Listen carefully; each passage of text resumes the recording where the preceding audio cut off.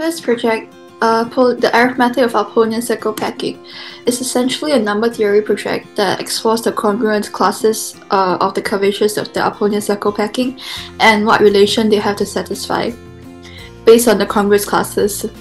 So essentially, the Apollonian circle packing is a configuration explored by Apollonius of Perga and is obtained by adding tangent circles in the interstices of mutually tangent circles, and it is quoted that given any three mutually tangent circles on a plane, one can always add exactly two other circles that are mutually tangent to the other three. So if you could visualize it, it would be like one large circle and then like three mutually externally tangent circles, and there will be a very small circle in the center.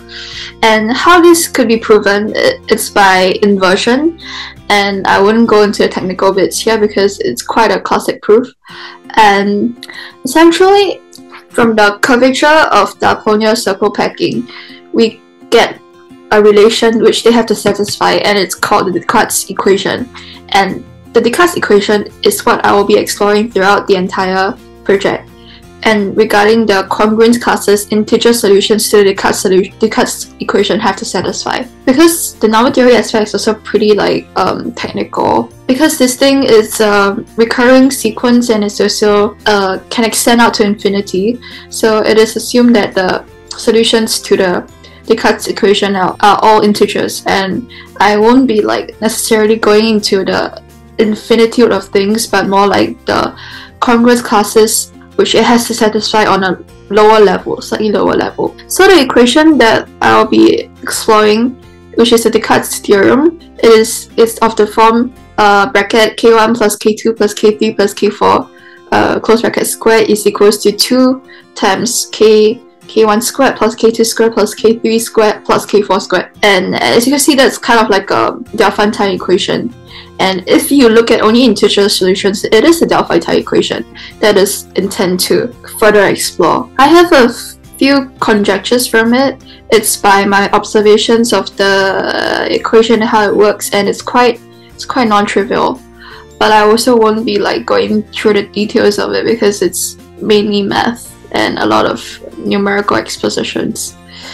To prove these, I mainly use Chinese remainder theorem and Fermat's little theorem. Yeah, and by the end of it, I tried to come up with kind of like a fixed pattern for it. For instance, like if the curvatures satisfy a certain parameter, they can then be you can then apply the operation to it to make sure that the state where you transition it to is also a solution to the Apollonian circle packing.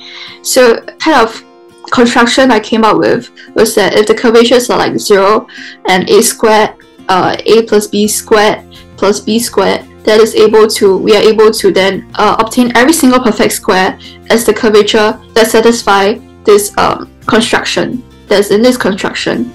And how you get this is by applying the operation repeatedly. For instance, you have 0, a squared, b squared, a plus b squared, and you make it to 0, a squared, b squared, a minus b squared, and eventually when you map every single sum of the square to the difference of the square, you are able to preserve the state of it being a perfect square, but you're also eventually able to make sure that it reaches 0, 0, 1, 1 after a finite number of moves. And after this, you can eventually show that the process is reversible, and thus you are able to get every single perfect square as the curvature inside this particular construction. Yeah.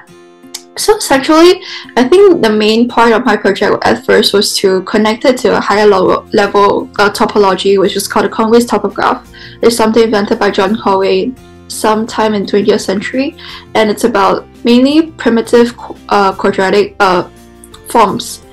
And it's quite similar to this in the sense that it's also like a construction, and you get you have a base of it. If you imagine a base as the starting configuration, and you get a base, so you're able to extrapolate it to even more of the same form, such as the Apollonian circle packing. However, I think due to the time constraint, I wasn't able to quite make the connection between to obtain an actual transformation from the Apollonian circle packing to congruence topograph.